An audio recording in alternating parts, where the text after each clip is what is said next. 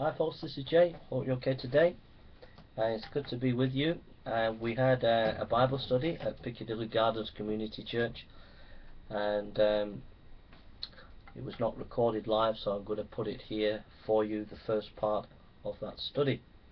So I hope it's going to be a blessing to you. Let's come before the Lord. Dear Lord, we thank you for this day and for your goodness and love.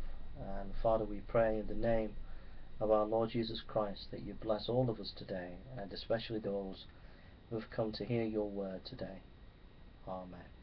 Don't forget, you can come to Piccadilly Gardens Community Church on Friday night 7:30 p.m. Also on a Sunday morning 11 a.m. and 3:30 p.m. Okay.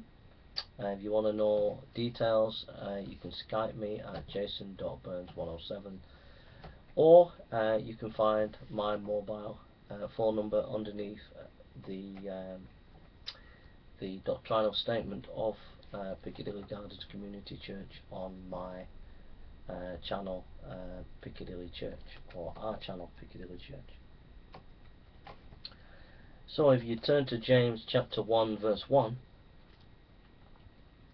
James chapter 1 verse 1,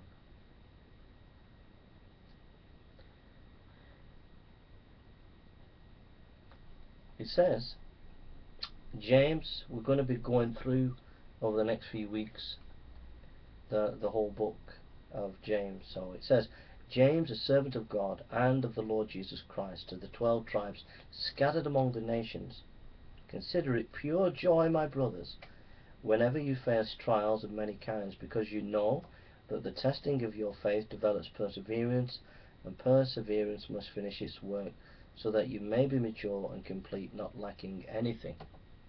Amen.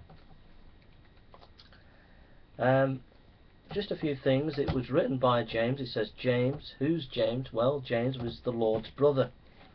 There were 3 James in the early church, but we believe that when it says James, a servant of God and to the Lord Jesus Christ, that it's referring to the James as the Lord's brother. James, the Lord's brother, was known as camel knees, tradition has it, because he spent so much time on his knees praying. And he was martyred, thrown off a temple. If you want to know why James is important in the church, if you turn to Acts chapter 15, Acts chapter 15, verse 13, it says, when they finished, James spoke up, brothers, listen to me. So in a doctrinal controversy, James, the Lord's brother, was significant in speaking out on issues, because he was seen as the head of the church in Jerusalem, the Jerusalem church, not the whole church, because you had the 12 apostles, but James was seen as a leader in the Jerusalem church.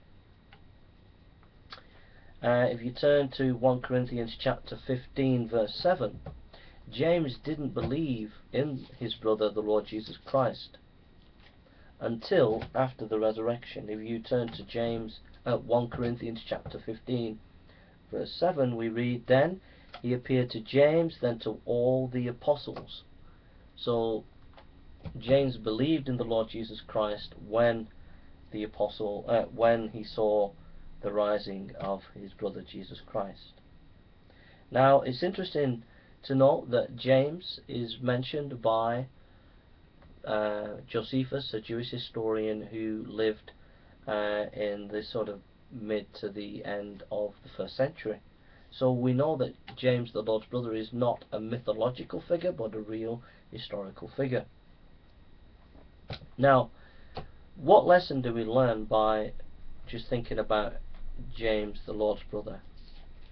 Well, James, a servant of God and of the Lord Jesus Christ. You see, James, even though he was not one of the 12 apostles, he was still a major leader within the church. And there's a lesson there. You don't have to be a pastor or an elder in your church. You can have a major influence and be a major leader by living your example in the way you conduct yourself. You can lead your family, you can lead your workplace, you can lead in your church by being a man of God or a woman of God and being faithful in what God has called you to do. Isn't that amazing? And you know, we need leaders today. The church desperately needs leaders that are going to stand up and be counted and not give in to the pressure of the culture of the day. So that's our first part of our study. We're going to stop it here, and I'm going to ask you, what do you think? What do you get from verse 1? James, a servant of God and the Lord Jesus Christ, the 12 tribes scattered among the nations. Is there anything that speaks to you in that passage? Is there anything that takes your eye? And don't don't feel that you can't share something. Please share what you think and what you studied on that passage. So we're going to go into more detail now in the next few video clips on the issue of suffering and trial.